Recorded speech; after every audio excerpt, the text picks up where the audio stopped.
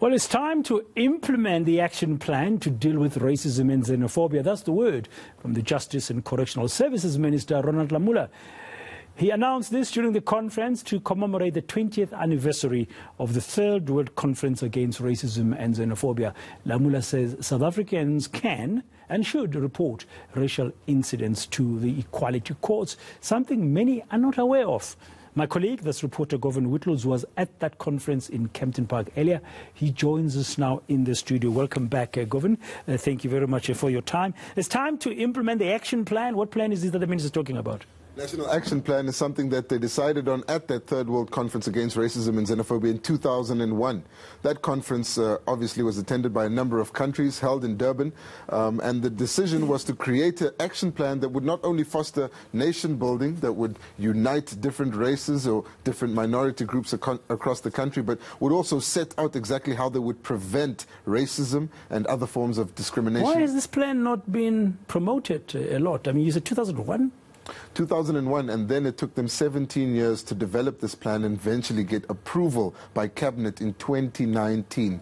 Right now we're taking the first steps of implementing this plan, and you could really say the first 3 years after it was approved. 3 years after it was approved and 20 years after the first conference happened. Today was actually a conference commemorating the conference that happened in 2001, and the decision has been to come up with all manner of mechanisms that would combat racism, and essentially one of the highlights would be the development of the preventing and combating of racism and other forms of discrimination bill, which is being finalized in Parliament and should go through. And xenophobia is part of that. That, of course, falls within that. And what the Justice Minister said today is he wants to see the implementation of that plan. Even though some of it may only be a bill right now, there are other steps that they could start working on, such as bringing different groups together. That's what they tried to do with this conference. And he has his own explanation on what the plan is and how he would like it to be implemented. Of course, there is a lot of criticism, but before we get to that, let's listen to the Justice Minister and what he thinks of the plan. In 2001, South Africa hosted the Third World Conference Against Racism, Racial Discrimination, Xenophobia, and Related Intolerance. This was a vote of confidence in us that our Constitution has the ingredients to transform our society. We can be a beacon of light to the world. Thank you, Sham, for raising the issue. Why did it take us for so long to come up with a national action plan?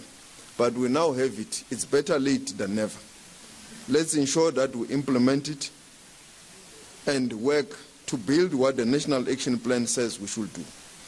20 years later, Article 66 of the Durban Declaration and the Programme of Action is no longer something that we need to aspire to. It must be a reality and a necessity on our day-to-day lives.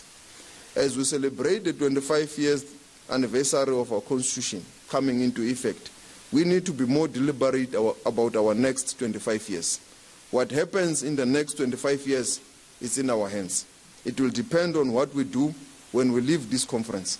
It depends on what all South Africans do in whatever corner where they are.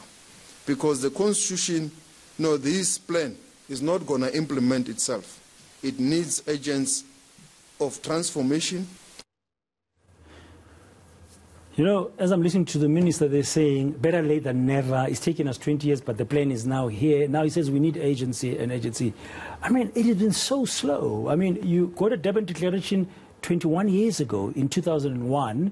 You, as a cabinet, take like 18 years to 2019 to sit down and come up with this plan. You approve it, and you wait another 3 years before you implement it. It's unbelievable slowness when there's such an urgent issue around racism in this country, for example. And we've seen South Africans also being upset about undocumented foreign nationals bordering on xenophobia.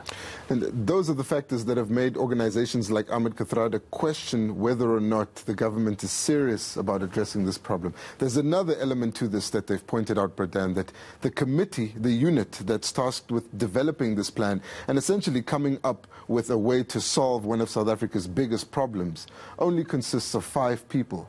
And they say, the Ahmed Kathrada Foundation saying that this is testament to how seriously the government is taking this, and it's also reflected in their engagement, the foundation's engagement with this unit, because every time they try to follow up on what kind of programs they could come up with, how could it be implemented, they're told by members of this unit who are de facto under the Department of Justice that they simply don't have the resources to implement this. They don't have the budget or the team size. Like the Ahmed Kathrada Foundation that's committed to fighting racism in this country. They've been doing it for years and they've got experience. They could share with this committee.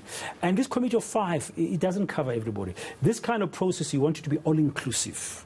You want to be all-inclusive in its diversity, gender-wise, age-wise, and otherwise, to make sure that everybody can buy in this important, urgent matter of fighting racism. Okay, I understand that's not the only issue that's been there, that came up today, as I said in my intro.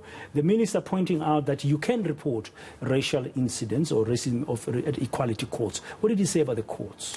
The equality court is very important in fighting racism, at least according to the Justice Minister. And he was responding here to what happened in Stellenbosch, saying that he's welcomed the pupil opening a criminal case after his possessions were urinated on in that incident of racism.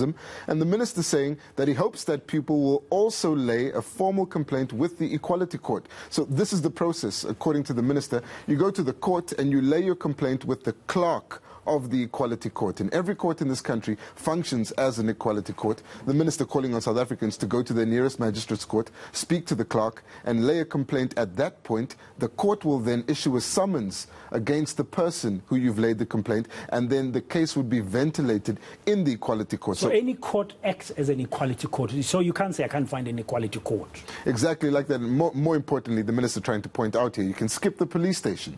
You don't have to go to the police station before you lay the case. And in that way, the minister says that his assertion that South Africa's laws on racism already bite hard enough will be tested. He's saying the biggest thing missing in the country is enough cases to test it at the Equality Court time after time. And they need to create more awareness among citizens that there is an equality court everywhere, just across the board, the road perhaps, or not so, but not so far away you can go. They don't have to even go to the police station. Very important messaging there that you are sharing, Govan. It is indeed, and his main point was to raise it that you don't have to go to the police station. You can go straight to the clerk. I have prepared another segment from the minister. Let's take a look at what he has to say about the Equality Court and the process of reporting incidents of racism. We just need to focus more on implementation. For example, the equality courts are there.